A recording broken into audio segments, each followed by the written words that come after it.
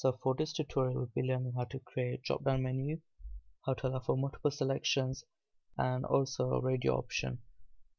So to start with, this is how you create a drop down menu. You need to use the select tag, then you come over here and then you type in the option tag, and you need to set the value attribute to whatever options you're actually allowing. So I'm going to put in some car manufacturers. So just gonna copy and paste that, put in BMW, and I think I'll have one more car maker, Mercedes.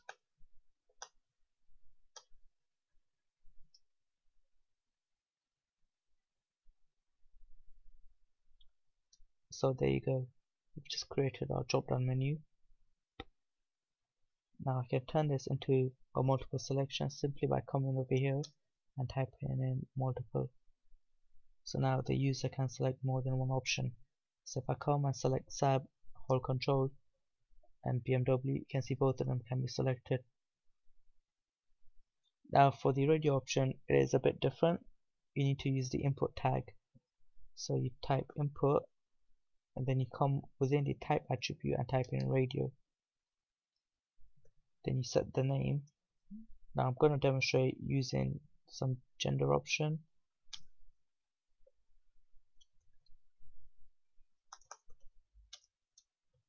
I'm going to put a breaking tag so they're not next to each other.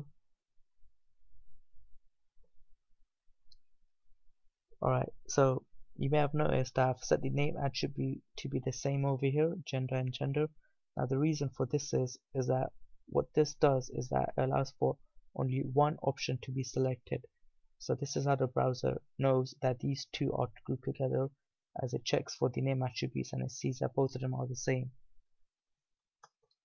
So now if I preview this, there you go, I can only, if I select this and then switch here, the other one gets deselected. So only one option can be selected.